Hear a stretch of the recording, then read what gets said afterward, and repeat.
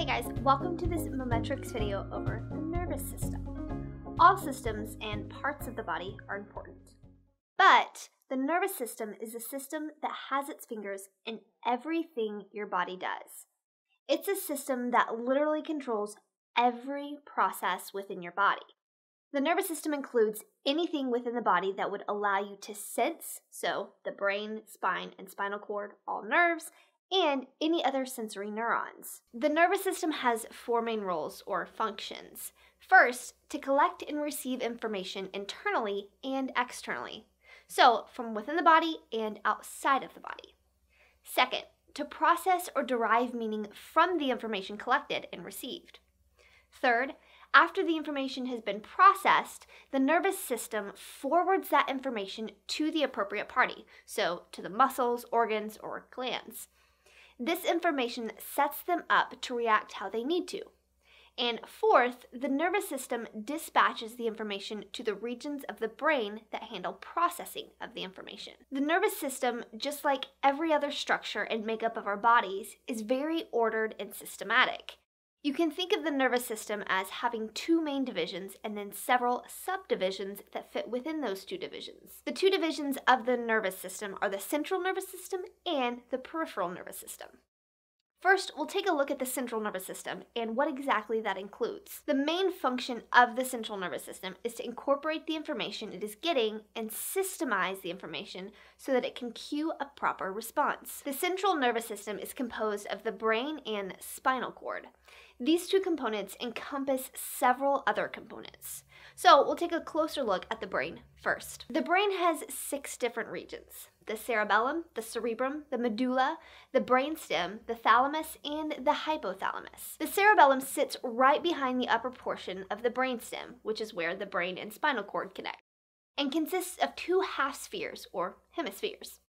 The cerebellum is the region of the brain that coordinates movement and where various features of motor learning take place. In other words, the cerebellum is the part of your brain that allows for balance, coordination, speech, and posture, as well as things like muscle memory. The cerebrum sits in the top portion of the cranial cavity. The cerebrum is separated into a left and right hemisphere by a trench-like line called the longitudinal fissure, and the right half manages the left side of the body. The left half of the cerebrum manages the right side of the body. However, even though there is a groove that distinctly separates the 2 halves of the cerebrum, there is a bundle of neural fibers called the corpus callosum that connects the 2 halves and allows them to work together. The cerebrum is made up of 4 different lobes: the frontal lobe, the temporal lobe, the parietal lobe, and the occipital lobe. The frontal lobe, like its name suggests, is at the frontmost region of the brain, and out of the 4 lobes is the biggest. The frontal lobe is split from the parietal and the temporal lobe by fissures. The fissure that separates it from the parietal lobe is called the central sulcus, and the fissure that separates it from the temporal lobe, which is even deeper, is called the lateral sulcus. The frontal lobe contains the primary motor cortex. The primary motor cortex, or M1, is one of the main components of the brain included in the body's motor function. The primary motor cortex initiates electrical signals and impulses that initiate body movement. The frontal lobe is also essential for problem solving, speech and articulation, and it's accountable for personality traits. The temporal lobe. You actually have 2 temporal lobes, one for both hemispheres. Your temporal lobes are located near your ears, and they mainly function in auditory processing. The temporal lobe taps into other roles as well, such as visual memory, your ability to learn language, and emotion association. Parietal lobe. The parietal lobe is set between the occipital lobe and the frontal lobe. The parietal lobe has a really big job of having to process the information that it receives within milliseconds. The somatosensory cortex is located inside of the parietal lobe and is crucial for processing the information from touch. The somatosensory cortex allows us to pinpoint the exact locality of a touch perception and helps to distinguish pain levels and temperature. The parietal lobe is important for a depth of perception and communicates with other parts of the brain in order to perform other tasks. Occipital lobe. The occipital lobe sits in the back part of the cortex. The main function of the occipital lobe is to process visual information from the eyes and relay that information. The occipital lobe has to very quickly process that information so that we are able to respond accordingly. That's an overview of the cerebrum. Now let's take a look at the medulla, more officially known as the medulla oblongata. The medulla is a section of your brainstem, and remember, your brainstem is where your brain and spinal cord connect. The medulla is one of the 3 parts of the brainstem. The medulla has immediate control over numerous autonomic nervous system responses. It aids in the control of particular regions of the body, and it also plays a role in motor functions and outward motion. The medulla is very important, just like every other part of your brain. The medulla helps control breathing, and it controls our heart rate. The medulla functions involuntarily. The medulla responds to various heart functions by dilating the blood flow so that there is a higher or lower amount of oxygen circulation. It can help by responding in fight or flight situations by switching digestion on or off, causes us to cough or sneeze to get rid of unwanted particles that get into your nasal cavity, and controls vomiting or swallowing in order to dispel anything that may bring harm to you. The 4th region of the brain that we'll look at is the brainstem. The brainstem has 3 different parts: the medulla, which we just talked about, pons, and midbrain. The pons sort of function as a message headquarters for many other parts of the brain. It aids in communication between brain sections, like the cerebrum and the cerebellum. The pons is right above the medulla and beneath the midbrain, so it sits right in the middle. Many essential nerves stem from the pons. The vestibulocochlear nerve permits sound to proceed from our ears into our brain. The abducens nerve permits the eyes to move and look horizontally. The trigeminal nerve allows for us to experience feeling in the face, and the facial nerve allows for us to actually make facial expressions. The pons helps in the duties of the medulla, and it is linked to managing our sleep cycles. Now, the midbrain is called the midbrain because it sits between the forebrain and the hindbrain. But it's important to note that out of the 3 parts of the brainstem, it is not located in the middle. The midbrain functions like the medulla and is the super message headquarters between the forebrain or cerebral cortex and the hindbrain or the cerebellum and brainstem. The midbrain allows you to incorporate sensory data coming from your eyes and ears with data coming from your body's muscle movements, helping it to adjust your movements based on important information. All 3 parts of the brainstem function involuntarily. The thalamus is the 5th region of the brain. The thalamus sits right above the brainstem, sandwiched between the midbrain and the cerebral cortex. The primary job of the thalamus is to inform the cerebral cortex of any sensory or motor stimuli. The thalamus also helps to control sleep and aids in keeping us awake and alert. The thalamus, along with the hypothalamus, epithalamus, and subthalamus, is a part of the diencephalon, also sometimes called the interbrain. The diencephalon is the area where the vertebrate neural tube is located, which helps bring about the formation of the forebrain. The 6th and last region of the brain is the hypothalamus.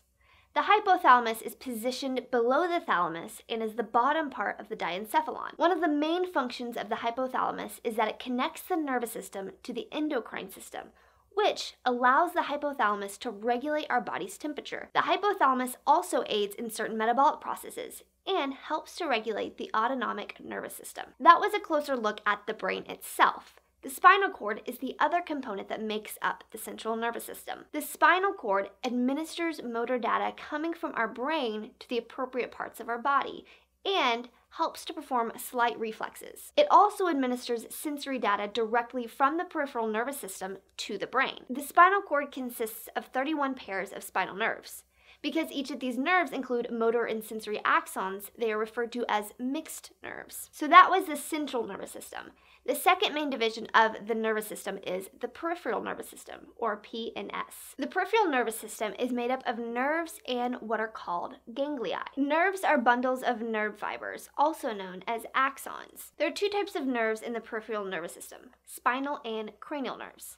Like I've said, there are 31 pairs of spinal nerves, but there are 12 pairs of cranial nerves. Ganglia refers to a cluster of neuron somas, or cell bodies. The individual cell body attached to dendrites. The dendrites send information to the neurons. The axons, or nerve fibers, then communicate that information to other neurons.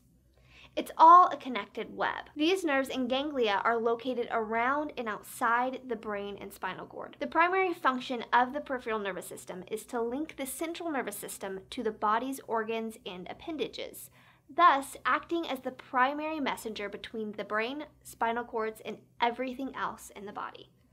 You can kind of think of the peripheral nervous system as the system that helps our brains and bodies to understand the world around us. The peripheral nervous system has two subsystems: the somatic nervous system and the autonomic nervous system. The somatic nervous system is the part of the peripheral nervous system that is linked to voluntary bodily movements. It contains two parts: the sensory nervous system as well as the somatosensory system, which is part of the sensory nervous system. The sensory nervous system is responsible for processing, as you might guess, sensory data.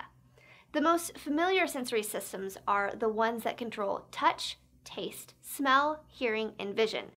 Now, the somatosensory system focuses on conscious recognition of temperature, pain, touch, pressure, movement, position, and any sort of vibration. The somatosensory system communicates different sensations identified near the vicinity of the body through the spinal cord, then the brainstem, and up to the sensory cortex located in the parietal lobe. The sensory nervous system contains sensory neurons, or afferent neurons, and motor neurons, or efferent neurons. Afferent neurons transmit stimuli to the central nervous system as opposed to transmitting them from the CNS. Efferent neurons, in response to the afferent neurons, transmit signals from the central nervous system to the rest of the body. The transmission of stimuli through afferent neurons to the CNS and then from the CNS to other parts of the body allow for us to perform voluntary body movements as well as moderate involuntary reflex arcs. The autonomic nervous system is the other part of the peripheral nervous system that manages involuntary movements and functions. Involuntary meaning that these movements happen without us being consciously in control of them happening. The autonomic nervous system also communicates information to our internal organs. There are two main divisions within the autonomic nervous system: the sympathetic nervous system and the parasympathetic nervous system. The sympathetic nervous system is the system that gets our body ready for the reaction that has been familiarized as the fight or flight response. When our body is being threatened or at risk for potential injury, this is the system that controls our response. The sympathetic nervous system causes our bodies to become keenly alert, speed our heart rates, causes muscle contraction, and shuts off any function that is not essential for survival. The overall functioning of the sympathetic nervous system is largely due to the neurotransmitter acetylcholine. The neurotransmitter binds to nicotinic receptors to trigger the release of norepinephrine, which is produced by the adrenal gland to prepare our body and brain for action. Nicotinic receptors are the main receptors in the muscles for motor neuron to muscle correspondence that manage the contraction of muscles.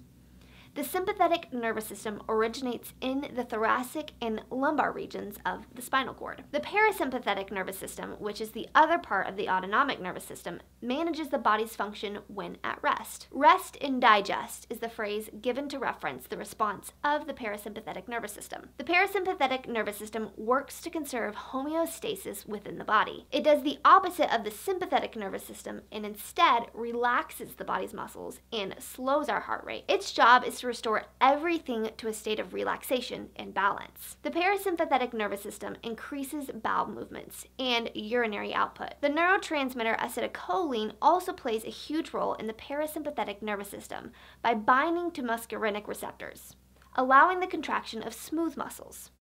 This is what allows the parasympathetic to slow down the heart rate, regulate digestion, and relax muscles. The parasympathetic nervous system originates in the sacral portion of the spinal cord. It's important to note that both the central and peripheral nervous system enlist the acetylcholine receptors, both nicotinic and muscarinic. We just covered a lot of information, but here is a very, very generalized diagram of the nervous system to help you remember the main parts. You start with the nervous system itself. Then you have the two main divisions, the central nervous system, which includes the brain and spinal cord, and the peripheral nervous system, which is made up of nerves and ganglia. The peripheral nervous system then has two subdivisions, the somatic nervous system, which controls voluntary movement, and the autonomic nervous system, which controls involuntary movement. Then, both the somatic and autonomic nervous system contain two subdivisions. The somatic nervous system contains the sensory nervous system and the somatosensory system, which is part of the sensory nervous system. And lastly, the autonomic nervous system contains the sympathetic nervous system, which controls our fight or flight response, and the parasympathetic nervous system, which controls our rest and digest response. If all of these systems seems pretty interconnected, the answer is yes. Hey guys, welcome to this Mometrics video about the respiratory system. Every one of the systems in the body plays a critical role in our ability to function, but the respiratory system is particularly important. The respiratory system allows us to breathe. Without it, we can't take in the oxygen that helps us survive, and we can't expel the carbon dioxide that can result in dangerous health issues. The respiratory system includes the nose, mouth, pharynx or throat, larynx or voice box, trachea or windpipe, bronchi or large airways, and lungs. Each plays a vital role in the respiratory system's 5 main functions. Let's take a look at those 5 functions. It's a process called pulmonary ventilation. Air comes in through our noses and mouth and then passes through the pharynx, larynx, and trachea before entering the lungs. When we exhale, the air goes back out of our bodies. By the way, the trachea or windpipe connects the pharynx and larynx to our lungs. Secondly, when the respiratory system exchanges gases, that's called external respiration. When air goes into the body, it supplies the lungs with oxygen.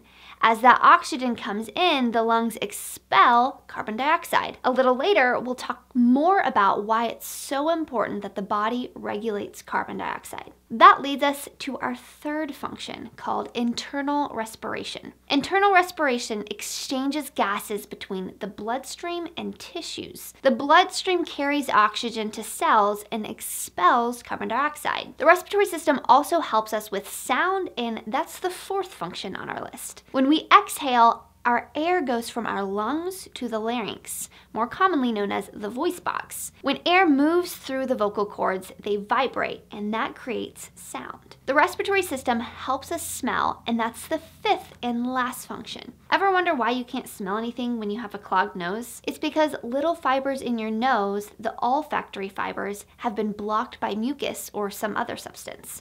So those are the respiratory system's 5 main functions. But let's talk a little more about carbon dioxide. The respiratory system does a delicate push and pull by pulling in oxygen and pushing out carbon dioxide. Sometimes the body's internal regulation doesn't work correctly, resulting in a condition called hypercapnia. Hypercapnia can cause a host of health issues, including fatigue, headaches, and dizziness. In the most severe cases, hypercapnia can cause seizures, palpitations, and panic attacks. Let's take a more detailed look at the upper and lower respiratory tracts. The upper respiratory tract contains 5 main structures: the nose, nasal cavity, mouth, pharynx, and larynx. The nose knows.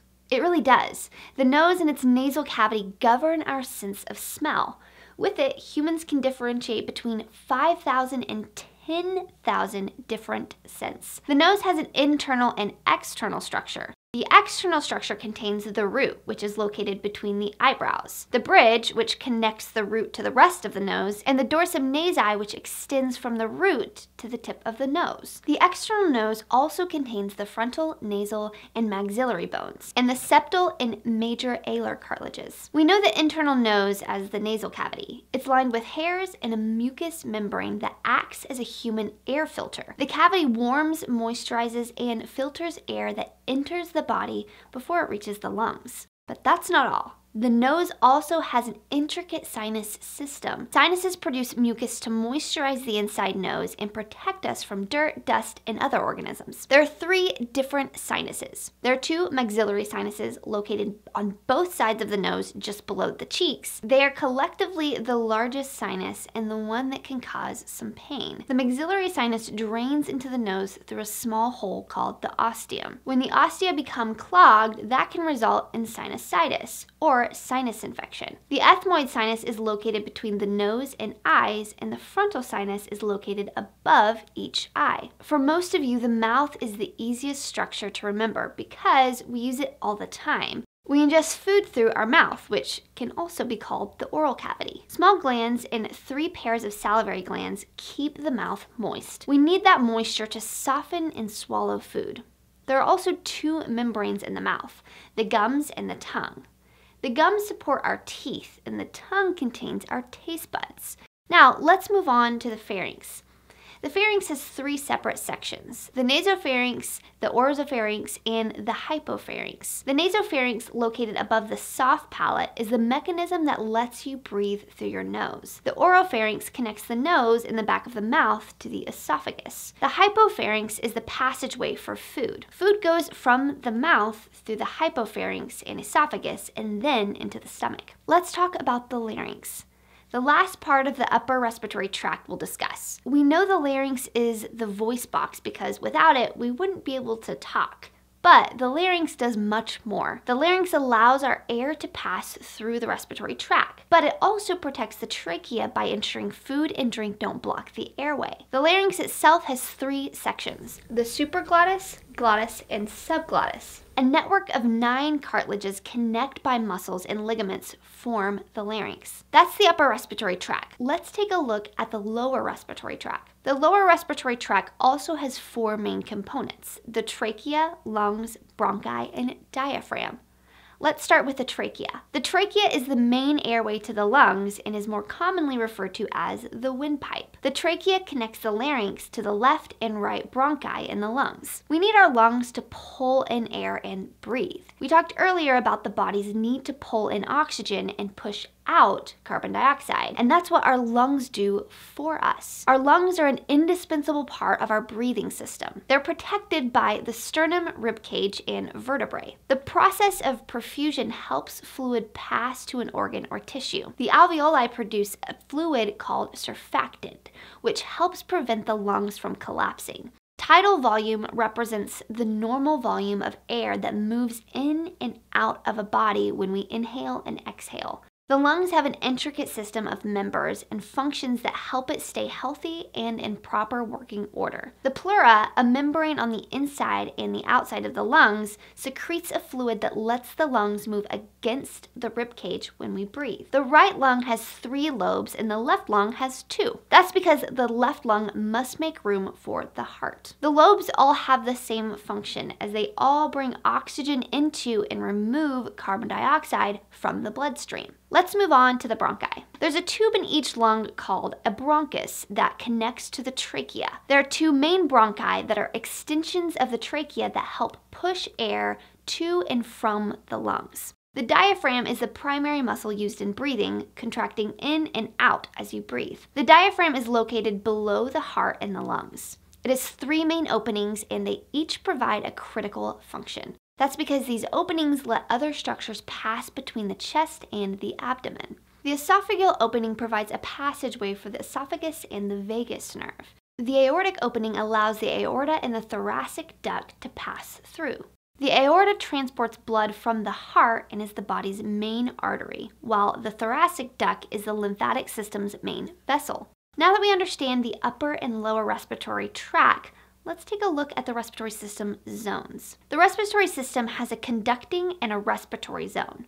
The conducting zone provides a continuous passageway for incoming and outgoing air to travel. The conducting zone consists of the nose, the pharynx, the larynx, the trachea, the bronchi, and the bronchioles. It's important to remember that all structures in the conducting zone only deal with air. We talked about the gas exchange systems earlier, and that's where the respiratory zone comes in. The respiratory zone is only involved in oxygen and carbon dioxide exchange and consists of the bronchioles, the alveolar ducts, and the alveoli. The alveoli are very small air sacs in the site of the exchange of oxygen and carbon dioxide. The bronchi are the main passageways attached to the lungs, and the bronchiole connects the bronchi to the alveoli. Now that we understand the respiratory zone, let's talk more about ventilation. Ventilation is the process by which air moves in and out of the body. We breathe in, that's inhaling. We breathe out, that's exhaling. Inhaling and exhaling each have opposite movements. Inhale and the diaphragm moves downward. Exhale and the diaphragm moves up. When you inhale, the ribs push out and air fills the lungs. Exhale and the ribs relax as air comes out of the lungs. Hyperventilation and hypoventilation can occur while breathing, and both can make you sick. Hyperventilation happens when you breathe faster than normal. When you breathe fast, you take in too much oxygen in the blood, and that can make you feel faint or dizzy. During hypoventilation, you're breathing too slowly, and that results in too much carbon dioxide entering the bloodstream. That can result in fatigue, headaches, and other illnesses. So that's our overview of the respiratory system, the part of our body that helps us breathe while expelling carbon dioxide from our system. Welcome to this video on the cardiovascular system. The cardiovascular system, also known as the circulatory system, is made up of the heart, blood vessels, and blood that circulates throughout the body. You will also hear the term the cardiopulmonary system, which is referring to the cardiovascular system along with the trachea, bronchi, and lungs, the pulmonary portion. In this video, we will take a closer look at the cardiovascular system, the heart's basic anatomy, two types of circulation, how blood circulates through the heart, what causes the heart to beat, and the makeup of blood. The heart is a muscle that sits in the upper left side of the chest behind the rib cage. It weighs roughly 10 ounces and is about the size of a clenched fist. The heart is made up of a system of chambers and valves. The chambers momentarily hold blood, while the valves allow blood to flow in one direction to the next chamber. It beats about 100,000 times a day and sends blood throughout some 60,000 miles of blood vessels. There are several components that help the heart function properly. The heart is composed of 3 layers: the epicardium, the myocardium, and the endocardium. The epicardium forms the outermost layer of the heart wall and protects the heart's inner layers. It contains the coronary blood vessels which supply blood to the heart. The myocardium layer is like a pump, contracting to pump blood out of the heart and then relaxing to let the heart fill with blood again. The endocardium, the 3rd layer of the heart, is a thin inner layer that lines the heart's chambers. Let's take a look now at the internal anatomy of the heart. The heart is divided up into 4 chambers: the right atrium and right ventricle, and the left atrium and left ventricle. When we refer to the right side of the heart, we're referring to the side of the heart in relation to the right side of a person's body. The left side of the heart is on the left side of the body. The heart also has 4 one-way valves: the right atrioventricular valve, also called the right AV valve or tricuspid valve, the pulmonary valve or the pulmonary semilunar valve, the aortic valve, and the left atrioventricular valve, also called the left AV valve or the mitral bicuspid valve. One-way or unidirectional flow is important. If the valves are leaking and allow blood to flow in both directions, then the heart has to work harder to pump the same amount of blood. This is called valve regurgitation.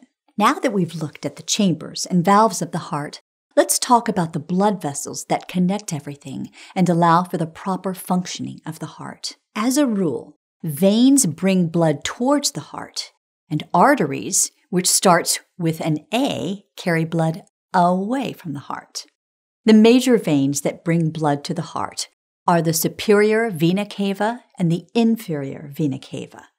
The superior vena cava brings blood to the heart from the upper body, while the inferior vena cava brings blood from the lower body.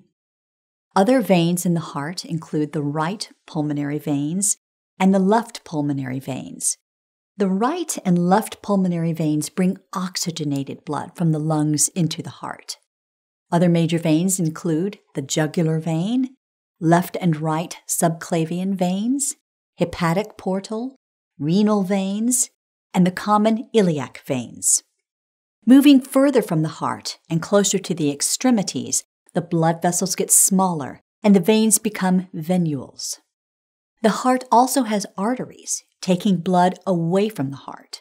Some major arteries include the right pulmonary artery, the left pulmonary artery, and the aorta. The aorta branches off into smaller arteries and is responsible for distributing blood throughout the body once it's been oxygenated. So this is the biggest, strongest artery in the body. The left and right pulmonary arteries carry deoxygenated blood to the lungs, where the blood gets oxygenated. The heart also has coronary arteries that wrap around the outside of the heart and supply blood to the heart muscle. They are called the left coronary artery and the right coronary artery. Other major arteries in the body include the carotid artery, the subclavian artery, common iliac artery, femoral artery, and renal artery. As we move further from the heart, these arteries become arterioles, and arterioles become very fine capillaries. Arteries and veins are connected by way of microscopic blood vessels called capillaries that make up a capillary bed. Capillary beds are a network of capillaries located between arterioles and venules where nutrients and wastes are exchanged. Now let's look at the circulation of the blood through the body. There are two types of circulation: pulmonary circulation, where blood moves between the heart and the lungs, and systemic circulation, which is the path blood takes between the heart and all organs and tissues in the rest of the body. Pulmonary circulation transports deoxygenated blood to the lungs to absorb oxygen and release carbon dioxide. The oxygenated blood then flows back to the heart, where it gets pumped out to the systemic circulation, the rest of the body. Let's take a closer look at the pathway of blood as it travels through the heart. Starting with oxygen-poor blood in the superior vena cava, this blood will flow into the right atrium, where it is then forced through the right AV valve into the right ventricle. Blood passes through the pulmonary semilunar valve and is forced up into the pulmonary arteries so that it can be oxygenated in the lungs. Once the blood is oxygenated, it re-enters the heart through the right and left pulmonary veins and travels into the left atrium. From here, the blood is forced through the left AV valve and into the left ventricle. Finally, the blood travels through the aortic valve and into the aorta, where it can be distributed to organs and tissues throughout the body that need oxygen most. The real gas exchange takes place in the capillaries, where tissues trade their carbon dioxide for oxygen the blood is carrying. Now that the blood has given its oxygen to the tissues, it returns by way of veins into the superior and inferior vena cava, where we started, so that it can flow back through the heart and repeat the process. As the heart beats, it goes through what's called a cardiac cycle, in which there are two phases, called the diastole and systole. Systole occurs when the ventricles contract and pump blood out of the heart, and diastole occurs when the ventricles relax after contraction and refill with blood. This systolic and diastolic process measures blood pressure. Systole, or the top number, is basically the pressure required to pump blood out of the heart, and diastole, the bottom number, is the pressure that remains when the heart is in a resting state between heartbeats. You may be wondering what causes the heart to beat. Electrical impulses from the heart muscle, the myocardium, cause the heart to beat or contract. Known as the cardiac conduction system, a group of specialized cardiac muscle cells in the walls of the heart send signals to the myocardium, causing it to contract. The main components of the cardiac conduction system are the SA node, AV node, bundle of HIS, bundle branches, and Purkinje fibers. The sinoatrial, or SA node, located at the top of the right atrium, starts the sequence by causing the atria to contract. The SA node is referred to as the natural pacemaker. From there, the signal travels to the atrioventricular, or AV node, through the bundle of His, down bundle branches, and through the Purkinje fibers, causing the ventricles to contract. These signals of electrical current can be seen on a graph called an electrocardiogram, EKG. Now we'll take a quick look at the fluid that flows through our cardiovascular system. Blood has four main components: plasma, red blood cells, white blood cells, and platelets. The blood that runs through the veins, arteries, and capillaries is known as whole blood. Whole blood contains about 55% plasma and 45% blood cells. The average man has about 12 pints of blood, and the average size woman has about 9 pints. The liquid component of blood is called plasma, which transports blood cells, nutrients, waste products, antibodies, clotting proteins, and hormones throughout the body. Red blood cells contain the protein hemoglobin that carries oxygen from the lungs to the rest of the body and then returns carbon dioxide from the body to the lungs to be exhaled. Red blood cells are made inside our bones and get their red color from the hemoglobin. White blood cells are the fighters because they protect our bodies against infection. Platelets are actually small fragments of cells that form small clots to help the body stop bleeding. Blood has several different functions, including transporting oxygen and nutrients to the organs and tissues in our body, carrying cells and antibodies that fight infection, taking waste products to the kidneys and liver so they can filter and clean the blood, and forming blood clots to stop excess bleeding. Now that you're familiar with the heart's anatomy and the path blood takes as it circulates through the heart and body, let's take a look at this quick review question. Based on what you've learned about the circulation of blood through the heart and lungs, which of the following vessel or vessels would contain oxygenated blood? Is it A, inferior vena cava, B, right and left pulmonary arteries, C, right and left pulmonary veins, D, the aorta, or E, both C and D?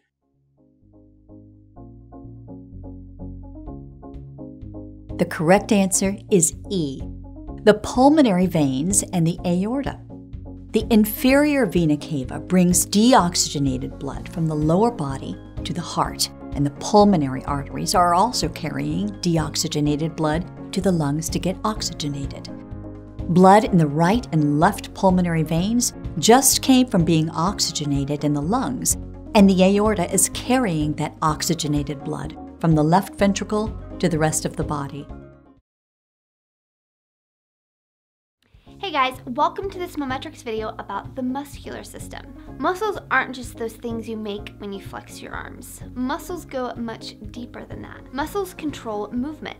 They help us with our posture. They control a number of voluntary and involuntary movements in our body. The human body contains roughly 700 muscles that make up half of our body weight. That's a lot of muscle. So let's take a look at the muscular system and the critical roles it plays in our body. We have muscles from head to toe. We have muscles in our head and neck, chest and upper back, abdomen and lower back, arms and hands, and legs and feet. They all have muscle and elastic tissue that controls our movement. The muscular system consists of skeletal, smooth, and cardiac muscles. Let's start with the skeletal muscles. We bend, we lift, we twist, and we turn. We can thank the skeletal muscles for that. These muscles, which are the majority of muscle tissue in our body, power our skeletal movement. When you think of movement, you might think of walking or stopping, but skeletal muscles do so much more than that. These muscles help with our posture by holding us upright. Muscles also keep our skeleton stable. These muscles hold joints in place so they don't become dislocated. They also play a crucial role in a number of voluntary movements like swallowing that are important to other parts of our body. These voluntary movements result in a push and pull or relax and contract state. Lifting your legs or bending your arm are examples of voluntary movements. Since skeletal muscles have their own integrated tissues, they're actually organs. The tissues made of microfibers look as if they have a series of ridges, which makes the muscles striated. Biceps and triceps are examples of striated muscles. There are two types of skeletal muscles, slow twitch and fast twitch. Slow twitch muscles don't easily tire, so they're best for endurance activities. If you're going on a long walk or bike ride, those slow twitch muscles kick in. When you think of a burst of energy, think of a fast twitch muscle. Since these muscles quickly contract, they're best used for rapid movements, like if you're trying to sprint. But the fast twitch muscles do easily tire. While other types of muscles get to rest, the heart muscle doesn't.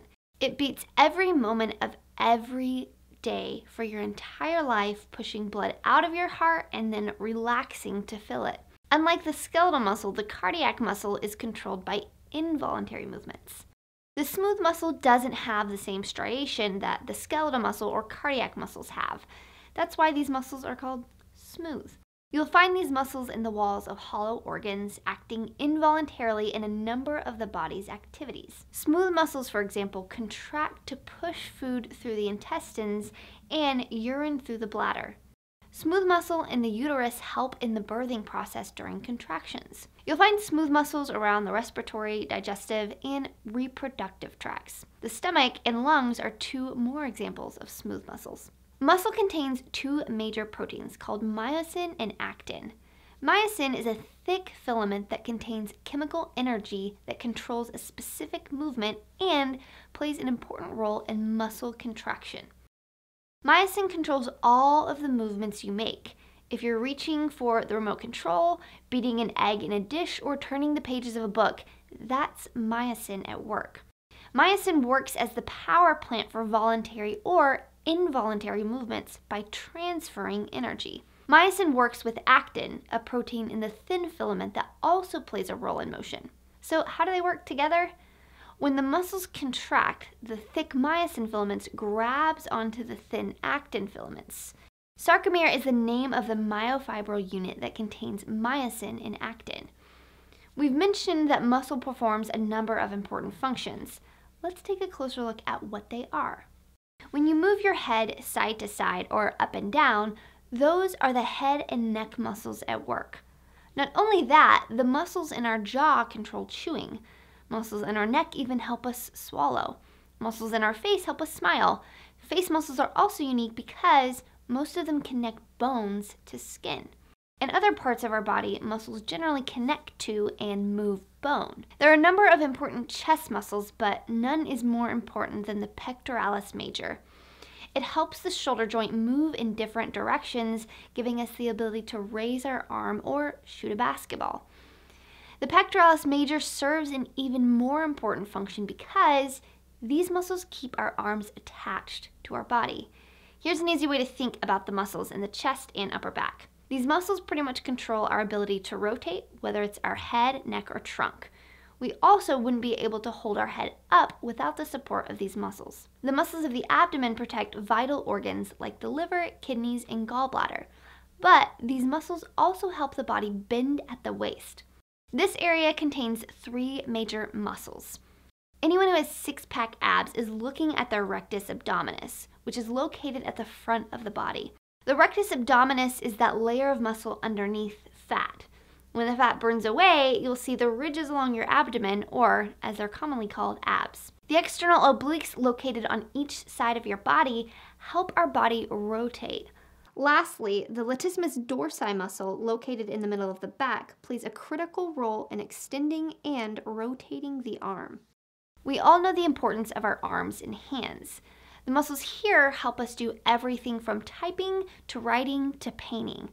The muscles help with the strength and ability to lift a frying pan, engage in physical activity, and squeeze. Three muscles, the brachialis, biceps brachii, and the brachioradialis, work together so that we can flex and extend our upper arms. The wrist, hands, and fingers, by and large, don't move muscles on their own. Forearm muscles like the flexor carpi radialis and flexor digitorum superficialis control the flexing movement. These flexor muscles control the ability for the joint to bend. Other muscles called extensors control the ability to open the joint. If you want to run or jump or just maintain your balance, you need the muscle in your legs and feet. Think of all the movement centered in this region of the body. The muscles stretch, contract, relax, stabilize, and rotate joints.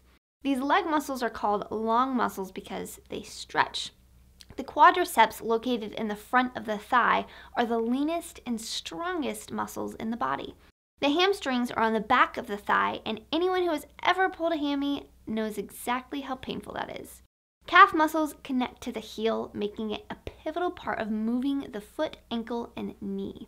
So that's our overview of the muscular system. the system that gives us flexibility and provides the structure for movement and strength. Hey guys, welcome to this Mometrics video about the skeletal system. Every one of the systems in the body play a critical role in our ability to function, but the skeletal system is particularly important. Without a skeletal system, we wouldn't be able to walk, and we would have no way to protect our vital organs like our heart and brain. That's why the skeletal system and its network of 206 bones are so important to us. The skeletal system has 6 main functions, so let's talk about the skeletal system's main functions. There are 6 of them, and they're all important. Number 1, the skeletal system supports our bodies and the organs and tissues within it. Our skeleton gives us shape and holds us up, so without a skeletal system, we couldn't stand. 2, the skeletal system gives us the ability to move. The bones allow movement by acting like a kind of pulley. When muscles contract, they pull the skeletal bones, which cause movement. Joints also play a critical part in movement because they determine flexibility. So while you can bend your knee up to a 135-degree angle, your back, the thoracic spine, only bends about 60 degrees at most. The bottom line is this: you need muscles, bones, and joints to move and bend and stretch. 3, our skeletons protect our organs. Our skull protects our brain, our rib cage holds up and protects our lungs and heart. The spinal cord, well, that's protected by the vertebrae. 4, and while those are some of the obvious ways our skeleton works for us, there's some less obvious ones. We need our skeletal system to produce blood cells. There's a process called hematopoiesis that takes place in the skeletal system. That's blood cell development, both red blood cells, which transport oxygen, and white blood cells, which fight infection. In other words, this is the process by which the body replenishes its blood system. 5, not only that, the skeleton acts as a storage system for the minerals calcium and phosphorus, and we need both for our nerves, muscles, and body organs to function.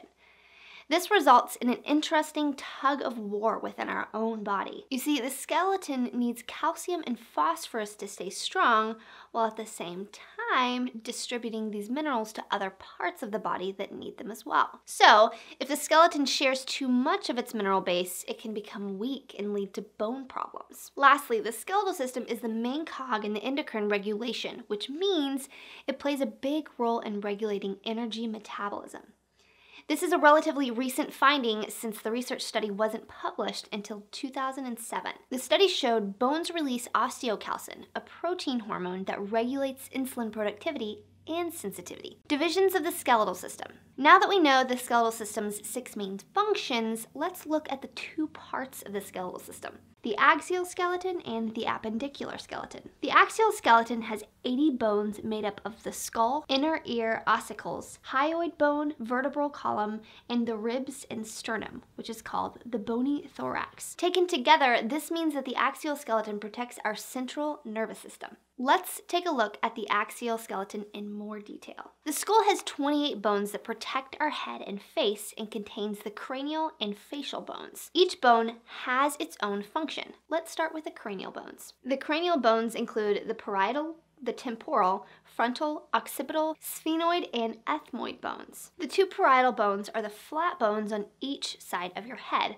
located behind the frontal bone. The temporal bones are located under the parietal bones. These 2 irregular shaped bones are at the base and sides of the skull and house the ear structures. Then there's the frontal bone. That's your forehead, and it also contains the eye sockets. The occipital bone is located at the back of the skull, and it has an opening at the bottom. It's from that opening that the spinal cord connects to the brain. The sphenoid bone forms a large part of the base of your skull. The ethmoid bone located in front of the sphenoid bone forms a part of the nasal cavity. Now, let's look at the facial bones, which have their own unique functions. The facial bones include the maxilla, the zygomatic, mandible, nasal, palatine, concha, lacrimal, and vomer bones. The maxilla bone holds the upper teeth in place and forms the upper jaw. The zygomatic bone, despite the name, is an easy one to remember because it's commonly referred to as the cheekbone. The bone also forms the outer side of the eye socket. The lower jaw bone, called the mandible bone, lets us open and close our mouth and chew since the bone houses our lower teeth. The nasal bone is an easy one. It's those two bones in the middle of our face that make up the bridge of our nose. The palatine bone, that's an L-shaped bone that forms the nasal and oral cavities. The inferior nasal concha is a thin, spongy, and bony plate that forms the lower part of the nasal cavity's lateral wall. The lacrimal bone is a small and thin bone. Actually, it's the smallest and thinnest in the skull, and it forms part of the eye socket. And the vomer bone separates the left and right nasal cavity. Let's move on to the bones in our back. The vertebral column has 33 bones, and we'll describe them here. The cervical vertebrae are the neck vertebrae that run right below the skull. The cervical spine contains 7 vertebrae each, designated C1 through C7. The first 2 vertebrae have more specialized functions and each have their own name. The C1 vertebrae, called the atlas, connects to the occipital bone and supports the base of the skull. The C2 vertebrae, called the axis, allows the head to rotate. The C3, C4, C5, and C6 vertebrae all have the same characteristics, with a vertebral body, arch, and facet joints. The C7 at the bottom of the spine connects with the top of the thoracic spine. Speaking of which, the thoracic spine has 12 vertebrae. Located in the upper back, the ribs connect to the thoracic spine and protect many of our vital organs and our spinal cord. The thoracic cage itself contains the ribs and the sternum. The lumbar spine has 5 vertebrae, L1 to L5, located in the lower back, where the spine curves in towards the abdomen. The lumbar vertebrae support the weight of the entire torso and are most prone to injury. The sacrum is a large bone made up of 5 fused vertebrae at the base of the spine and is part of the pelvic cavity, while the coccyx is made up of 4 small fused bones that can really hurt if you fall on it. Most people know it as the tailbone. So that's the axial skeleton. The appendicular skeleton, on the other hand, has 126 bones that cover our arms, legs, hands, feet, our pelvic girdle, and our shoulder girdle. That means the appendicular skeleton governs movement. The appendicular skeleton can be subdivided into 4 areas. The pectoral girdle covers the clavicle and scapula, which connects the upper extremities to the trunk. The clavicle is commonly known as the collarbone, and the scapula as the shoulder blade. The upper extremities, that's your arm, includes the humerus, radius, ulna, carpals, metacarpals, and phalanges. The pelvic girdle, your hip bone, serves as the attachment mechanism for the lower limbs. The lower extremities, or your legs, cover the femur, tibia, fibula, patella, tarsals, metatarsals, and phalanges. Skeletal functions. So as we can see, the skeletal system controls movement and protects our vital organs. Not only that, relatively new research shows how the skeletal system plays a role in regulating energy metabolism. Now, let's take a look at the bones that play such an important part in the skeletal system. Skeletal system components. We know that the skeletal system is made up of bones, but what exactly are bones and what other functions do they have? Bones are connective tissue, and some bones are more rigid than others. That's why bones have 2 classifications. One, there are compact bones, which are dense and rigid and make up much of the skeleton's hard structure. Compact bones are stronger. They support the body, protect vital organs, and are the engine that power movement. Compact bones also release calcium and phosphorus into the body when it needs it. The body's long bones, like the tibia, femur, and fibula, are examples of compact bones. 2, cancellous bones are located within the compact bones. They're softer and spongier, which is why these bones are often called spongy bone. What do? They control the production of red blood cells, and you'll also find nerves and bone marrow in this spongy bone. Both compact and spongy bone is found in most bones. Compact bone is the outer shell around spongy bone. Bone also comes in different shapes and each with their own purpose. The flat bones, like the sternum and cranium, protect organs. The long bones, like the femur and tibia, support weight. The cube-shaped short bones, like the carpals in your hands and tarsals in your ankle, provide stability. The irregular bones, like the ones of the vertebrae and pelvis, protect organs. Lastly, the sesamoid bones are small, round bones embedded in the tendons, such as the kneecap, which protect tendons from stress and wear. So that's our overview of the skeletal system. The bones that help us walk, protect our internal organs, produce blood cells, and help with insulin productivity and sensitivity. Welcome to this video overview on the Integumentary System, also known as the skin. In this video, we'll talk about the different layers of the skin's role in maintaining temperature homeostasis of the body, and sebaceous and sweat glands. The English word integument comes from the Latin word integumentum, which means a covering. The integumentary system is broadly defined as being composed of the skin and its accessory structures. But the terms integumentary system and skin are often used interchangeably. Accessory structures are also called specialized derivatives because of their biological origin and include hair, nails, and glands of the skin. Because skin is made up of various structures that participate in related functions, it can be considered an organ and is the largest organ in the human body by mass. The top layer of the skin that faces the external environment is called the epidermis. The epidermis is made up of keratinized, stratified, squamous epithelium. Keratinocytes are a type of cell present throughout the epidermis that produces and stores keratin, which is a protein that gives skin, hair, and nails their hardness and ability to resist water. Stratified refers to the multiple layers of cells in the epidermis, and squamous refers to the cell's flattened shape. An epithelium is a type of tissue that forms a barrier between the internal and external environments and regulates the flow of substances into and out of the body.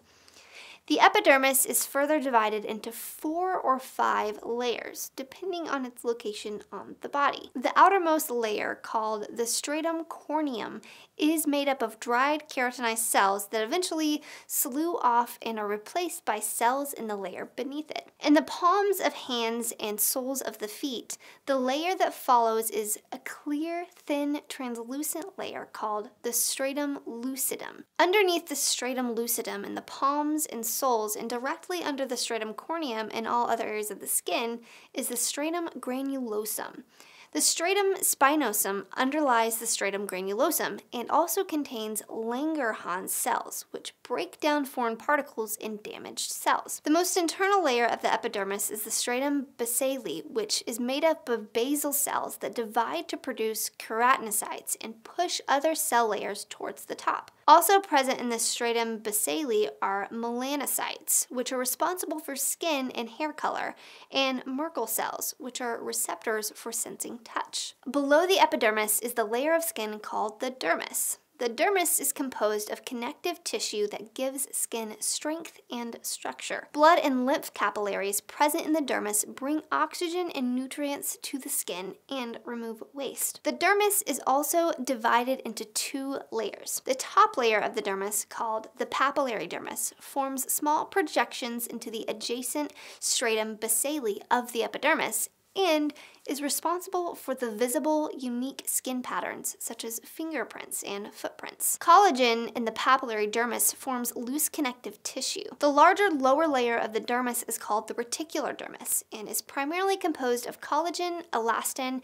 and reticular fibers that form dense connective tissue. The reticular dermis also contains hair follicles, sebaceous glands, and sweat glands. Both sebaceous and sweat glands are exocrine glands, meaning they secrete products to the outside of the body. Sebaceous glands are groups of cells that produce an oily substance known as sebum, which is thought to lubricate the hair and contribute to water resistance of the skin. Most sebaceous glands empty into a hair follicle, which subsequently leads to the surface of the skin. Sebaceous glands are present in the dermis all over the body except the palms and soles. Varieties of sebaceous glands and sebum serve specialized functions in different locations in the body. For example, sebum mixes with other secretions on the surface of the eye to keep it lubricated and clean, and in the ear canal to produce cerumen, commonly known as earwax. During fetal development, sebum accumulates on the skin and contributes to the vernix caseosa. Sebaceous glands are highly responsive to hormones, and their size and activity are small during infancy and childhood, but increases during adolescence. A greater production of sebum is one factor that can contribute to acne, seborrheic dermatitis, and other skin conditions. There are two main types of sweat glands. Eccrine sweat glands, which empty their secretions into the ducts that open at the surface of the skin throughout the body, and apocrine sweat glands, which empty into hair follicles in certain areas like the axilla and perineal region. Eccrine glands produce the familiar thin, watery, salty secretion known as sweat in response to emotional stress or elevated internal or external temperatures. As sweat travels up to the pore, much of its salt content is reabsorbed, resulting in sweat containing about half of the salt content of plasma. This reabsorption of salt is interrupted in patients with the genetic disorder cystic fibrosis, leading to excessively salty skin. Apocrine glands produce a more oily substance that mixes with sebum as it exits to the surface of the skin. Similar to sebaceous glands, apocrine glands are responsive to hormones and are largely inactive until puberty. Apocrine sweat is odorless, but can react with bacteria on the skin's surface to produce body odor. Additionally, mammary glands are thought to be specialized apocrine sweat glands that are modified to produce milk. Although not technically part of the skin, the subcutaneous tissue directly underneath the dermis is often included as the innermost layer of the skin, also called the hypodermis. It is composed mostly of adipose tissue and functions as fat storage, cushioning, and insulation for the body. The human body produces its own heat and regulates its own temperature. Heat is generated in the body mainly through metabolism, but sometimes through muscle activity as well, such as exercising or shivering. Heat transfers from warmer objects to cooler ones by radiation, conduction, convection, or evaporation. The skin plays a crucial role in maintaining the body temperature at a consistent level. Blood vessels in the dermis can either dilate to allow more blood to get closer to the surface of the skin to release heat, or constrict to keep blood towards the inner body and preserve heat. In addition, the production of sweat by eccrine glands allows for heat loss through evaporation. Piloerection, colloquially known as goosebumps or goose pimples, is caused by the contraction of the erector pili muscle, which is connected to the hair follicle. Upright hairs have the potential to trap warm hair close to the skin and preserve heat, although this effect is minimal in humans with sparse body hair. Hey guys, welcome to this Mometrics video about the immune system. Think of the immune system as the body's gladiator. It fights for us, defends us, and protects us. The immune system fights off pathogens, the viruses and bacteria that seek to invade our body. It defends us by sending out armies of disease-fighting cells when it senses an intrusion. And the immune system protects us in natural and artificial ways. Let's take a look at how the immune system works, all in an effort to help us stay healthy. The lymphatic system fights infections and keeps the body's fluid levels balanced. It protects the body from bacteria, viruses, and other pathogens. The lymphatic system has a number of important components, and we're going to take a look at 5 of them more in depth. Let's talk about lymph. Lymph contains white blood cells that help fight infection. How exactly does lymph circulate? Lymph moves through our system to lymphatic ducts when the skeletal muscles contract. Lymph only moves in one direction, unlike blood, which circulates through the entire body. There's a relationship between lymph and lymph nodes. Lymph nodes filter out harmful substances, ensuring clean lymph gets placed back in the blood supply via the subclavian veins in the neck. There are lots of lymph nodes in the human body, as many as 700 of them, and they're located in the neck, armpit, and groin. Lymph capillaries pick up lymph fluid that leaks from our bloodstream and into tissue before returning that lymph to the circulatory system. Lymph vessels carry lymph throughout the body. Now we know about these lymphatic systems: the lymph capillaries, lymph vessels, and lymph nodes. But what about the lymph tissue? The lymph tissue, which are rich in small white blood cells called lymphocytes, protect the body from bacteria and other pathogens. The tonsils, adenoids, thymus, spleen, and Peyer's patches are all lymph tissues. Tonsils located in the pharynx filter out pathogens that can enter through the mouth or throat. The thymus located in the back of the neck produces T cells, an essential component of the immune system that seeks out and kills disease-carrying cells. The spleen, the lymphatic system's largest organ, is the cleansing mechanism. Located under the rib cage, the spleen takes dead blood cells and pathogens and removes them from the blood. Lastly, Peyer's patch, located in the ileum of the small intestine, protects the gastrointestinal or digestive tract from pathogens. Now we know how lymph tissue protects our body, but those aren't the only protections. There are general immune system defenses too. Even our skin is part of the immune system because it contains cells that can kill invading bacteria. The ciliated mucous membrane acts like a venous flytrap, catching dirt and other particles before it can enter the respiratory system. Glandular secretions destroy bacteria, while gastric secretions or acids also destroy pathogens. Even bacteria itself helps defend the immune system. Normal bacteria populations battle with pathogens in the gut and vagina, acting as a defense against harmful bacteria. White blood cells also play a big part in our immune defenses. There are 5 types of white blood cells that can be classified into 2 broad categories based on their structure: granulocytes and agranulocytes. Granulocytes are a category of white blood cells that form in the bone marrow and play a role in fighting disease. There are 3 types of granulocytes. Neutrophil is the quick strike team, responding quickly to invaders. Basophil signals the body during an invasion, and eosinophil releases a substance that kills the pathogen. Agranulocytes are also formed in the bone marrow and are given their name because they do not have obvious granules in the cytoplasm. There are 2 types of agranulocytes: monocytes and lymphocytes. Lymphocytes include B cells, T cells, and natural killer cells, and are more common in the lymphatic system than in the blood. B lymphocytes, or B cells, make antibodies that specifically target bacteria and go on a search and destroy mission. T lymphocytes, or T cells, are the attack force. They attack and kill infected cells. There are different types of T cells. Helper T cells play a critical role in regulating the immune system's response, and they also stimulate B cells to make antibodies. Killer T cells kill virus and cancer cells, while the memory T cells seem to have a mind of their own. That's because memory T cells learn from their past encounters with infected cells and remember how to defeat them. And then suppressor T cells stop the immune system's response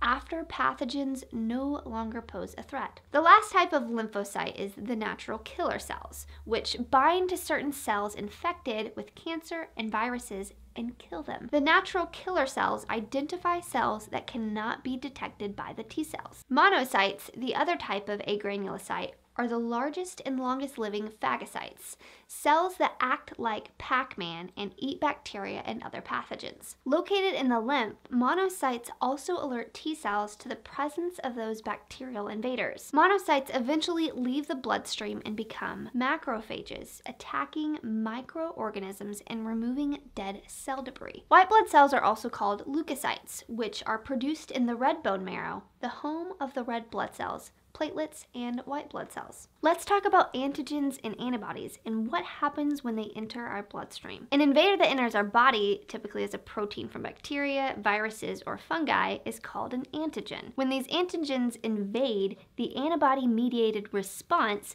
kicks in and repels the invader. Antibodies are part of the response. They can recognize antigens and counteract them. We've already gone over quite a bit of information, so let's do a short review of the immune system's steps. There are 5 steps we'll look at. It all starts with macrophages, which engulf antigens and break them down. Next, a helper T cell joins the macrophages. Then the body activates killer T cells and B cells, and it's at that point that the killer T cells go on their search and destroy mission. These killer cells look for and kill cells with the same antigen. B cells then morph into plasma cells and memory cells. The immune system contains 2 separate parts: the innate immune system for general defense and the adaptive for more specific defense. We're all born with an immune system that includes skin, mucus, and even earwax. That's the innate system, which springs into action like a first strike force, quickly attacking pathogens that have invaded our body. Here's an example. You cut yourself, opening a wound that can attract bacteria. The innate system attacks and slows the bacteria. The adaptive immune system is more selective, attacking specific antigens by zeroing in on the intruders. We noted earlier that memory T cells remember how to attack these invaders, and these cells are a part of the adaptive immune system. Put another way, the adaptive immune system has a react and prevent mode. It reacts by killing invaders, but it also prevents disease because of the antibody's production of B cells. But how does the body fight against pathogens?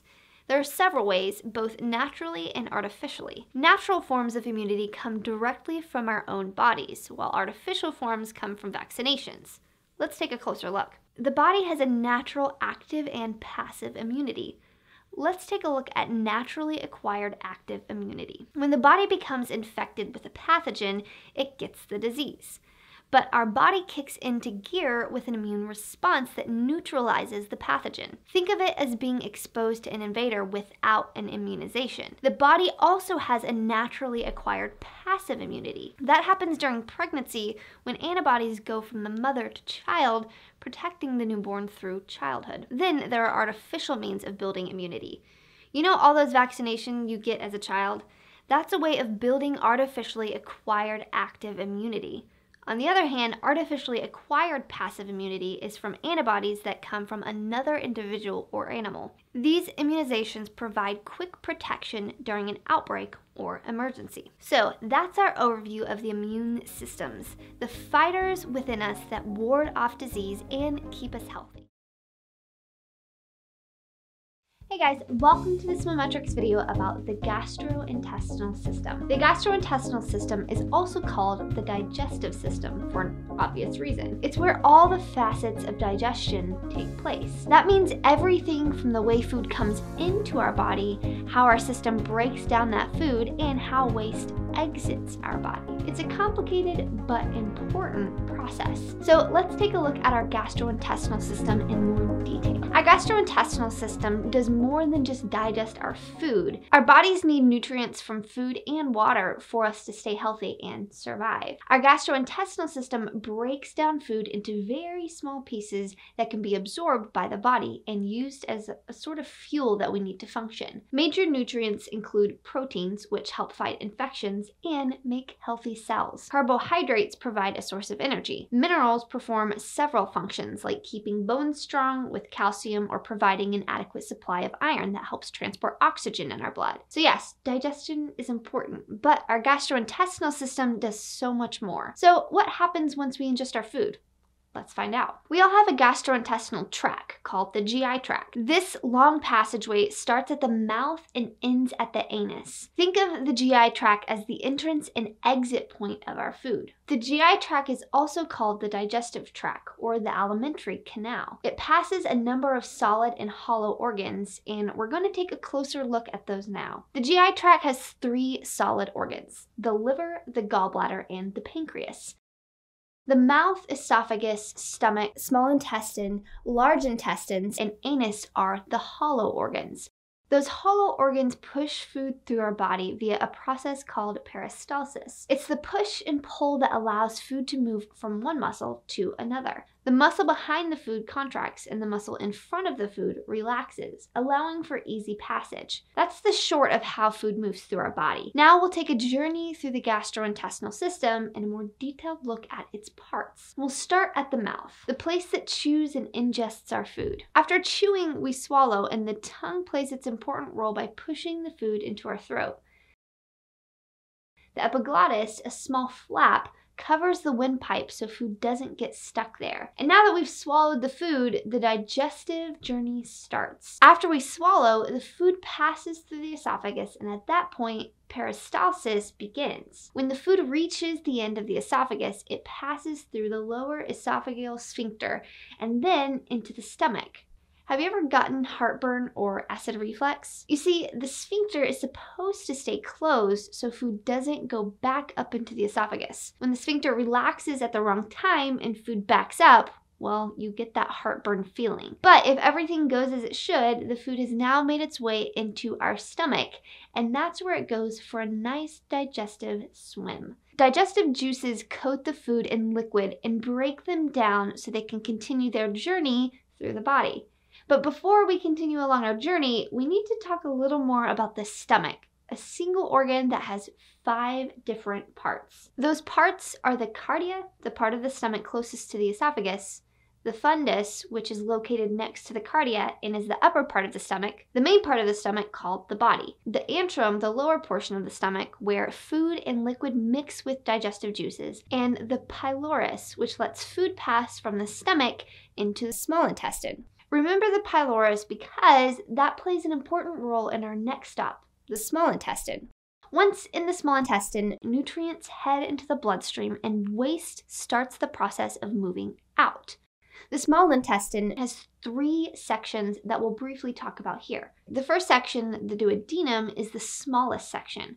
When food passes from the stomach, it enters the duodenum through the pylorus. The middle section of the small intestine, the jejunum, absorbs sugar and amino and fatty acids before it moves on to the final part of the small intestine. The last part, called the ileum, absorbs nutrients that were not digested by the jejunum. Those nutrients include carbohydrates, minerals, and fats. As food leaves the small intestine, it enters the large intestine. So if the small intestine is about 23 feet long, why is the large intestine labeled large if it's only about 6 feet long? You see, the large intestine at 3 inches has a larger diameter than the small intestine, which is just about 1 inch. The term large intestine refers to the larger diameter, not the total length. Large intestines takes food, breaks it down even further, and turns it into waste. There are several sections of the large intestine that participate in this process, and we'll go over those here. Large intestines has 4 parts called the ascending colon, the transverse colon, the descending colon, and the sigmoid colon. The ascending colon is the beginning of the large intestines and has 2 important parts: the cecum and the colic, or the ileocecal valve. The valve is at the end of the ascending colon and separates the cecum from the small intestine. The valve prevents food and other materials from flowing back into the small intestine. This process of fermentation takes place in the transverse colon. As food leaves the ascending colon and enters the transverse colon, fermentation further breaks down the food by removing water and nutrients. Once the fermentation process finishes, the remaining waste forms. Before we talk about the next step, here's another note about the transverse colon. 2 arteries, the medial colic artery and the inferior mesenteric artery, provide a constant supply of oxygenated blood to the transverse colon. Why? Because the blood flow keeps the intestine healthy and prevents illnesses like intestinal ischemia. Let's continue our journey. Food is moved from the small to the large intestine and has made its way to the transverse colon. The next stop, the descending colon. The descending colon stores food before it's emptied into the rectum. It's also the point at which feces start to become solid. From there, waste enters the sigmoid colon, and that's where waste solidifies. The muscular walls of the sigmoid colon contract to push feces into the next part of the gastrointestinal system, the rectum. The rectum acts as a holding tank for waste. The rectum holds feces until it's ready to be expelled. In other words, that's where waste stays until you're ready to use the bathroom. From there, the waste exits through the final stop in the gastrointestinal system, the anus. So that's the journey food takes. Now let's take a closer look at the enzyme production in the gastrointestinal system. Carbs, proteins, nucleic acids, and lipids are all major elements in biological molecules. Life can't exist if the body is missing any one of these molecules. So it's no surprise that they each play a role in the gastrointestinal system. Here's how. There are 3 enzymes that help break down carbohydrates. The salivary amylase enzyme in the salivary gland that helps break down starches and sugars. This process takes place in your mouth. The pancreatic amylase in the pancreas completes carb digestion and produces glucose. Lastly, the maltase enzyme in the small intestine breaks down disaccharides into single sugars. There are also 3 enzymes that help break down protein. Pepsin, which is produced in the gastric gland, and trypsin, produced in the pancreas. Both help digest protein in food. Peptidases, produced in the small intestine, also breaks down proteins, but in this case, for the purpose of recycling amino acids. Nuclease and nucleosidase are 2 enzymes associated with nucleic acids. DNA and RNA are the 2 main nucleic acids. Both enzymes are produced in the pancreas. Lipids, those fatty and oily substances in the bloodstream, are broken down by lipase and bile salt. Lipase is found in the pancreas while the liver makes bile salts and the gallbladder stores it. Technically, bile isn't an enzyme. It's a salt that mixes or emulsifies lipid into fatty acids. We mentioned cells and patches, and they also play an important role. Chief cells located in the stomach convert pepsinogen to pepsin, which we already know helps digest protein. Goblet cells found in the respiratory and intestinal tracts secrete mucus. Parietal cells are crucial to the production of hydrochloric acid, which helps with digestion. Finally, Peyer's patches, the lymphatic tissues found in the ileum of the small intestine, protect the gastrointestinal tracts from pathogens. So that's our overview of the gastrointestinal system, the system that acts as an entrance for food and an exit for waste. As we noted, the gastrointestinal system also plays a role in breaking down nutrients that become fuel for our body. Hey guys, welcome to this Mometrix video about the urinary system. Of course, we know the urinary system as one of the ways we expel liquid waste from our body, but the urinary system regulates several other critical functions. We'll go over a few of those roles in this video and give you more info on urinary system functions you may not know about. The urinary system, also known as the renal system, has 4 primary parts: the kidneys, the ureter, the bladder, and the urethra. The urinary system has a number of important roles, including eliminating waste, working with other organs so the body maintains a proper chemical and water balance, and regulating blood volume and blood pressure. We'll start by taking a detailed look at the kidneys, the urinary system's primary organ. We have 2 kidneys, with one located on each side of our rib cage. These 2 bean-shaped organs are about the size of our fist. Our kidneys regulate fluid balance in our body and eliminate waste from our blood. They filter about 150 quarts, more than 37 gallons of blood in a single day. Our kidneys have more than 1 million nephrons, which are the kidney's filtering unit. Nephrons filter blood, remove waste, and return the substances we need in our blood. Blood goes from the nephron to the Malpighian body, or as it's more commonly called, the renal corpuscle. The corpuscle has 2 structures that play a role in the filtering process. The glomerulus pulls out protein from the blood, and the Bowman capsule takes the remaining fluid and sends it into the renal tubules. The renal tubules, in turn, absorb a number of electrolytes into the blood, including sodium, chloride, and potassium. Before the fluid continues its journey, it becomes diluted and filled with the organic compound called urea. Remember that word, urea, because we're going to come back to it in a little while. The kidneys need protection, and that's where the renal cortex comes in. The renal capsule surrounds the renal cortex and together surround the kidney's inner structures. The renal medulla, the inner and middle layer of the kidney, contains renal pyramids and collecting ducts. Renal pyramids send fluid into the kidney, and collecting ducts filter these fluids. Before we move on to the renal pelvis, let's talk about a couple of the tubules in the kidneys. The proximal convoluted tubule reabsorbs water, glucose, and other organic molecules back into the bloodstream. Here's where we're going to mention urea again. The distal convoluted tubule removes urea and drugs from the blood and regulates the blood's pH levels. Then, the fluid from the distal convoluted tubule enters the renal pelvis as urine. Then, the urine progresses towards the bladder. The renal pelvis contains calyces and hilum. Calyces are like a collection bin that collect fluid before it makes its way to the bladder. In the hilum, the renal artery and renal vein each have an important part in filtering blood. The renal artery supplies the kidneys with blood by carrying oxygenated blood from the heart to the kidneys. The renal veins drain the kidneys by carrying filtered blood back to the heart. That's an overview of the kidneys. Now let's take a look at the other parts of the urinary system. The ureters are another part of the body's transportation system that pass urine from the kidney to the bladder.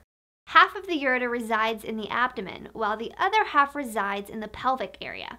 The ureters, which are about 10 to 12 inches long in adults, contain fiber, muscle, and mucus, which make up the ureter's thick walls. There are 2 ureters that contract and relax, pushing urine down into the bladder and on its eventual exit from the body. If you've ever had a kidney infection, that means the ureters didn't properly empty. The ureters work a lot, emptying urine into the bladder about every 10 to 15 seconds. So, if the ureters regularly empty urine, what happens in the bladder? First, the elastic-like bladder expands and then relaxes as it fills, then empties urine. The bladder is normally about 2 inches in length, but when it's full, can be more than triple in size to over 6 inches.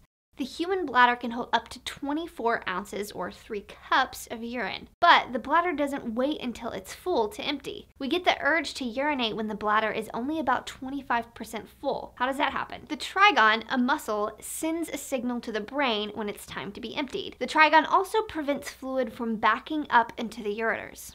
Now we'll discuss the urethra.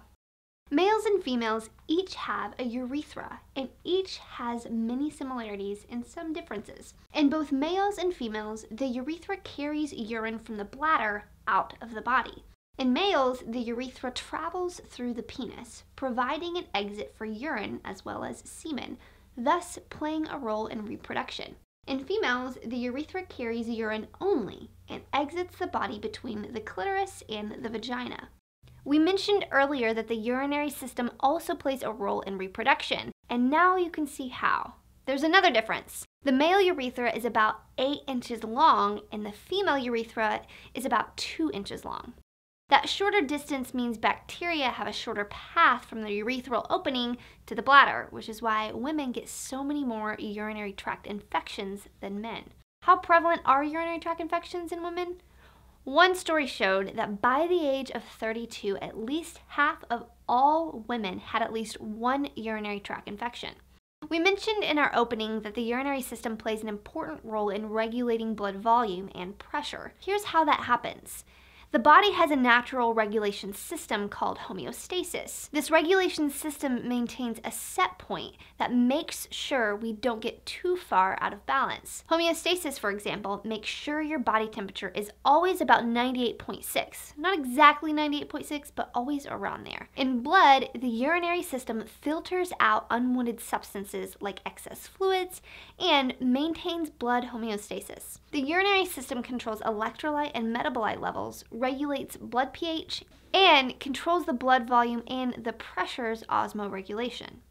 You see, osmoregulation controls the body's salt and water balance, and this is where the kidneys come in again. The kidneys filter out any excess water and waste, maintaining that balance. So that's our overview of the urinary system. As you can see, it does much more than empties waste from our system. It's an important regulatory tool that plays a role in reproduction and filters waste. Hey guys, welcome to this Mometrics video about the endocrine system. The endocrine system plays an important role in our bodies. It regulates several critical functions including growth, reproduction, and stress. In this video, we'll delve into these different functions and see how useful it is in our everyday lives. The endocrine system consists of a series of glands that produce and secrete hormones. Those hormones regulate several human body functions, including growth, sexual function, and reproduction. The endocrine system contains the pituitary gland, the thyroid gland, the parathyroid glands, adrenal glands, and the ovaries in females and the testicles in males. These glands are in or near a number of organs, including the brain, kidneys, and the pancreas. Let's take a more detailed look. The pituitary gland is a small organ with a big responsibility. The gland is only the size of a pea, but it's referred to as the master gland because it secretes hormones throughout your body. These hormones direct body processes or force other glands to produce hormones. The pituitary gland has 2 parts, the anterior located at the front of the gland and the posterior located on the rear. The anterior and posterior sections each produce specific hormones. Let's take a closer look at the two. We'll start with the anterior pituitary, which produces far more hormones than the posterior. We're going to take a look at 9 of these hormones. First, the growth hormone, or GH. This hormone stimulates growth, focusing on the bones and muscles. GH stimulates growth in children and then, in adults, helps maintain muscle and bone mass. Number 2 is prolactin. Nearly 8 in 10 mothers breastfeed their newborn babies, according to the Centers for Disease Control. Prolactin plays a critical role because that's the hormone that stimulates breast milk production. Prolactin always affects sex hormone levels and fertility in women and men. Next, we have the adrenocorticotropic hormone. This hormone stimulates cortisol, the so-called stress hormone. It's also known for controlling the human fight or flight instinct and works with the brain to manage emotions like mood and fear. Cortisol also plays several other important roles. It increases glucose, which increases blood sugar. It also regulates blood pressure, boosts energy, and manages the carbohydrate, fat, and protein use in the body. When the body is under stress, it produces more cortisol. Number 4 is endorphins. When you feel pain or pleasure, you have endorphins to thank.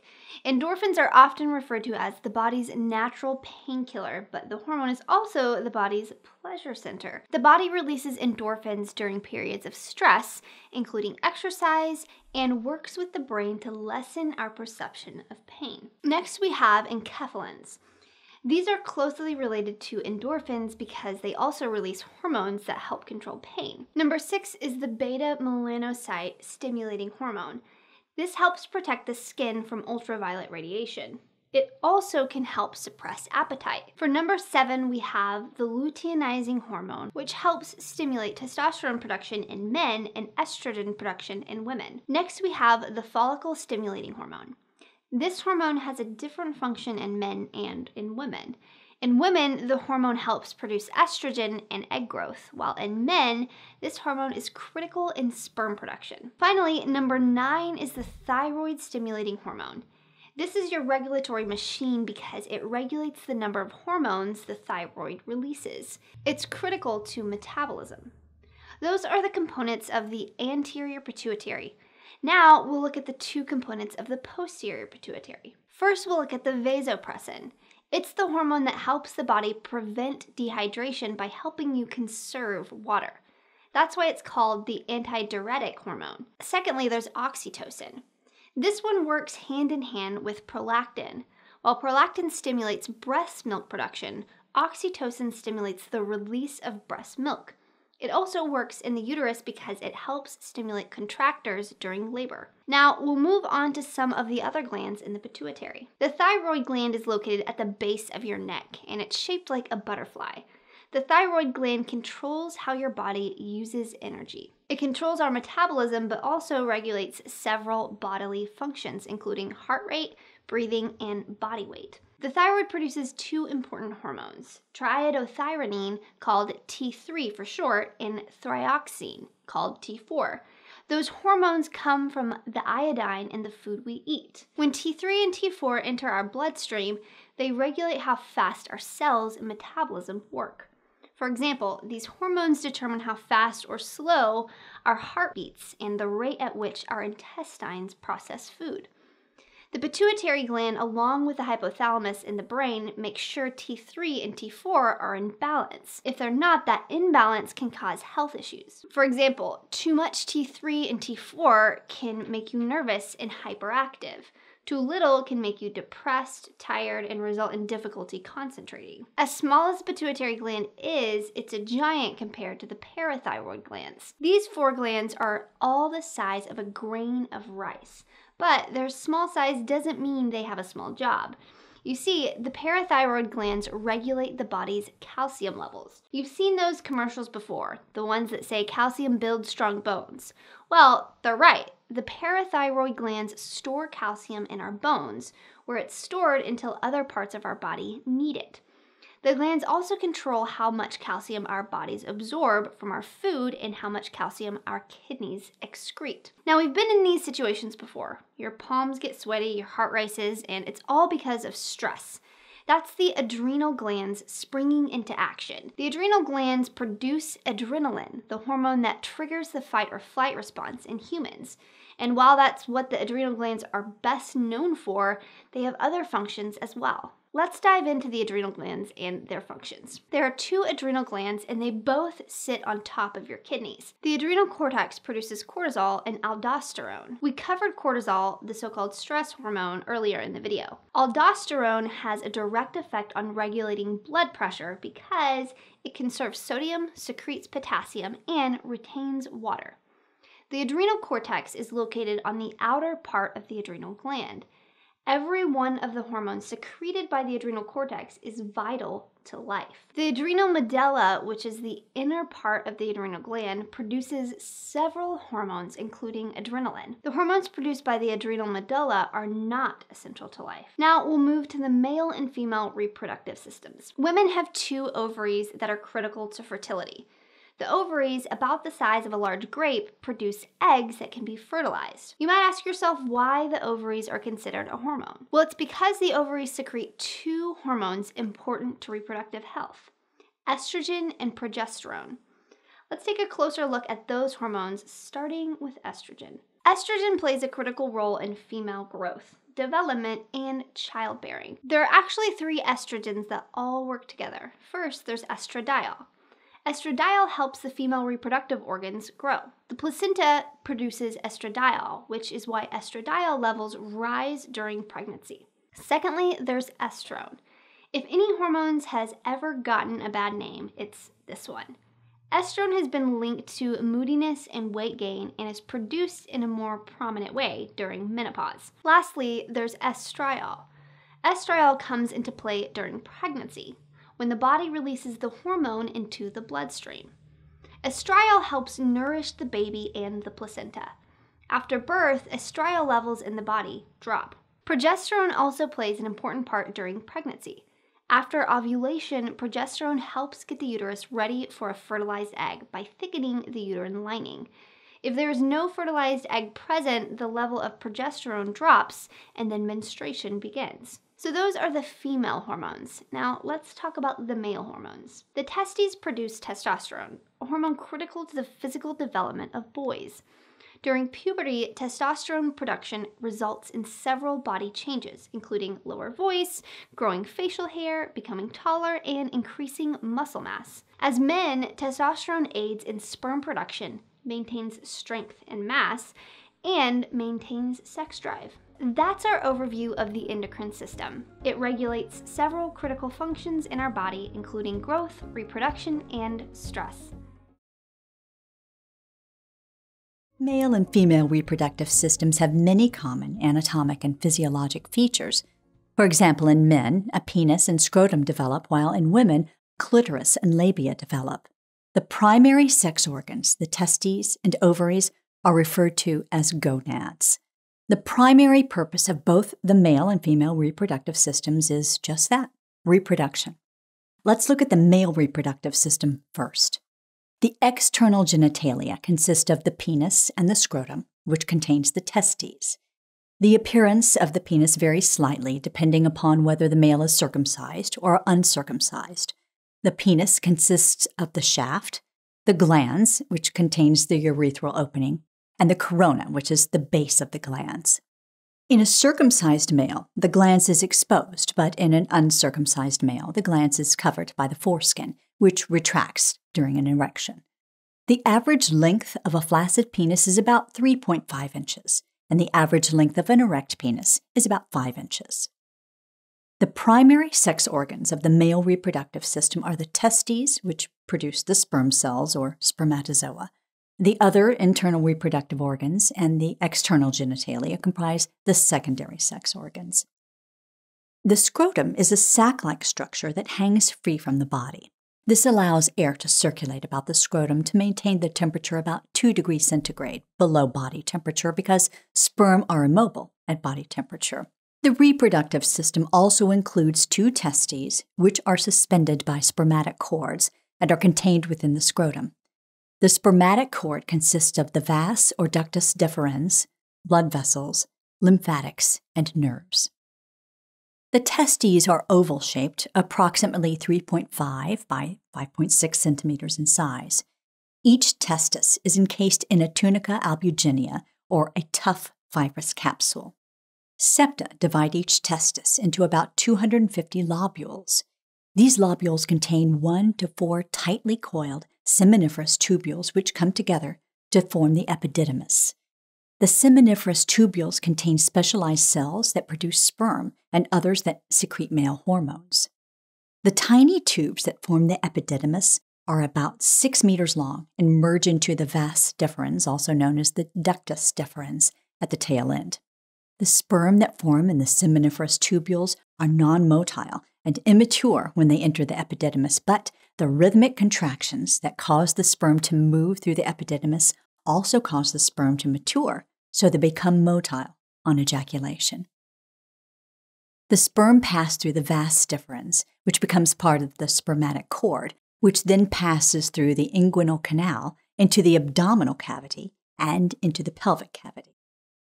Near the end, the vas deferens merges with the ducts from the seminal vesicles to become the ejaculatory duct. The seminal vesicles are about 5 centimeters long and secrete nutrients, hormones, and an alkaline fluid that controls the pH of the semen. These substances increase the volume of the semen. The ejaculatory duct passes through the prostate gland and empties into the urethra. The prostate gland, which is chestnut-shaped and about 4 by 3 centimeters in size, wraps around the urethra, right below the bladder. The prostate gland secretes a milky alkaline fluid that neutralizes the semen and increases the motility of the sperm cells. This fluid empties directly into the urethra as the contents of the ejaculatory duct vesicles enter the urethra, further increasing the semen volume. Beneath the prostate gland, the 2 bulbourethral glands are about 1 centimeter in diameter and secrete a mucus-like substance into the urethra to lubricate the glands of the penis. The penis contains 3 columns of erectile tissue, 2 corpora cavernosa on the dorsal surface, and a single corpus spongiosum, which contains the urethra on the ventral surface. During sexual stimulation, the vasodilator nitric acid is released, causing the arteries of the penis to dilate and increasing the flow of blood to the erectile tissues. The increased pressure from the arterial blood flow decreases venous drainage, further causing the penis to swell and elongate so that it becomes rigid enough for penetration into the vagina during sexual intercourse. The fluid that is ejaculated through the urethra is semen, and the typical volume of an ejaculation ranges from 2 to 5 milliliters, containing about 120 million sperm. While sperm can live for weeks in ducts in the body, they can generally survive no more than 3 to 5 days after ejaculation. Now let's talk about the female reproductive system. The primary sex organs of the female reproductive system are the ovaries, which produce the eggs or ova. The other internal reproductive organs and the external genitalia comprise the secondary sex organs. The external genitalia include the vaginal opening, the labia minora and labia majora, which provide protective lips around the vagina, and the clitoris, which provides sensation during sexual activity. The clitoris is a complex structure located externally above the urethra. The labia minora provide a hood about the glans clitoris, which is the visible part of the clitoris. However, most of the clitoris is embedded in the tissues. The glans clitoris is very sensitive to touch because of a high concentration of nerves. Behind the visible glans, the body of the clitoris splits into 2 halves, each containing a crus, or elongated part, and a vestibular bulb, also known as a Bartholin gland. The crura, which are each comprised of 2 corpora cavernosa, similar to the penis, are located behind the labia minora, and the vestibular bulbs are located on either side of the vagina. Both the crura and the vestibular bulbs contain erectile tissue. The vestibular bulbs secrete mucus, which provides lubrication, similar to the bulbourethral glands in the male. The vagina is about 3.5 inches long and is a fibromuscular tube that extends from the vaginal opening, or orifice, to the uterus. The vaginal opening is covered by a thin membrane called the hymen. The hymen has a central opening to allow for drainage of vaginal secretions and menstrual fluids. The hymen typically stretches or tears during physical activities or sexual intercourse. After the hymen is broken, it does not grow back or require repair, as it appears to serve no real purpose and is unrelated to virginity despite a common misperception. When a female nears an orgasm, the lower third of the vagina becomes engorged with blood and swells, and this increases friction on the penis during intercourse in order to promote ejaculation. The cervix is the lower end of the uterus and connects the vagina to the uterus through a short canal. During sexual stimulation, the cervix dilates slightly. The contractions that occur with orgasm promote the movement of sperm through the cervix and into the uterus and onto the fallopian tubes. The uterus is typically located behind and above the bladder and in front of the colon. It's a pear-shaped, hollow, muscular organ that is about 7.5 centimeters by 4.5 centimeters and 3 centimeters wide in its normal state, but expands greatly with pregnancy. The ovaries, the primary sex organs, are solid oval-shaped structures that are about 3.5 centimeters by 2 centimeters and 1 centimeter thick and lie on each side of the pelvic cavity and are held in place by ligaments.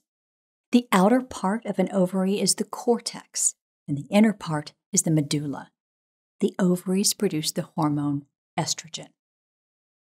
When a female is born, each ovary contains about 1 million primordial follicles, which consist of a primary oocyte, also called an egg or ovum, and a layer of follicular cells. More than half of these primordial follicles degenerate before puberty, and this process of degeneration continues with only a few hundred released over the course of a female's life. During puberty, maturation continues and the primary oocyte matures into a secondary oocyte or ovum and eventually ruptures through the ovary with ovulation.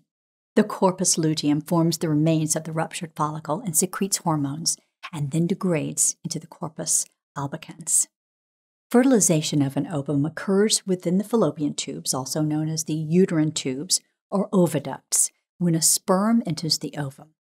The fallopian tubes, which are about 12 centimeters in length, provide a connection between the ovaries and the uterus so that a fertilized egg can travel to the uterus for implantation. The funnel-shaped infundibulum at the end of a fallopian tube near the ovary contains a number of extensions called fimbriae, one of which connects directly to the ovary. The fimbriae help draw the ovum into the fallopian tube. The mammary glands, or breasts, are accessory organs of the female reproductive system. Each breast contains 15 to 20 lobules that contain alveoli, or milk glands. The alveoli produce milk after childbirth, and ducts lead from the alveoli to the nipple. The nipples and areola about the nipples are very sensitive to stimulation and tend to swell during sexual arousal, although this is caused by muscle fibers as the breasts do not contain erectile tissue. The small projections on the areola are the areolar glands or Montgomery's tubercles, which produce a nipple lubricant. The primary purposes of the male reproductive system are to produce sperm, transport the sperm to the female reproductive tract, and secrete hormones. The primary purposes of the female reproductive system are to produce ova, secrete hormones, and provide for the protection and development of a fetus. That's all for now.